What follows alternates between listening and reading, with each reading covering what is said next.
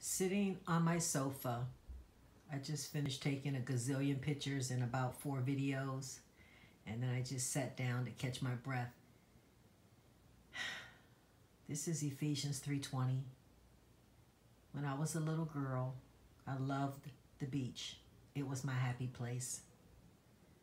Then in my middle school years, I think it was 6th or 7th grade, my parents got a divorce, and life just took me in so many different directions.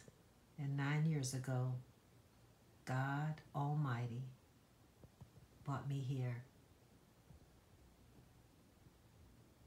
He sought me and He bought me. Then He brought me here. Yeah, this is my front yard. He loves me. He so loves me. And I love Him.